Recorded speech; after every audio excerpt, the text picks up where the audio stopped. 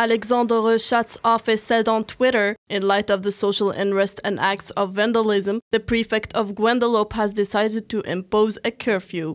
Trade unions launched an indefinite strike on Monday, the protest of compulsory vaccinations of health workers against COVID-19 and health pass requirements after Guadeloupe's prefect Alexandre Rechat, who represents the government at the Caribbean archipelago, said the nightly curfew would run from 6 p.m. to 5 a.m. The sale of gas in jerry cans would also be forbidden, he added. Protesters have torched cars and erected makeshift barriers across streets.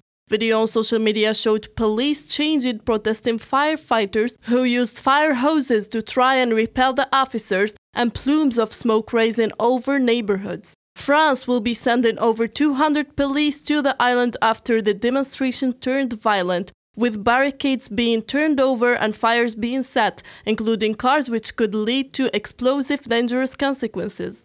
In a joint statement made by French Interior Minister Gérald Darmanin and Overseas Minister Sébastien Lecornu, both officials agreed and stated that they strongly condemned the violence and has taken place in the last few hours in Guadeloupe.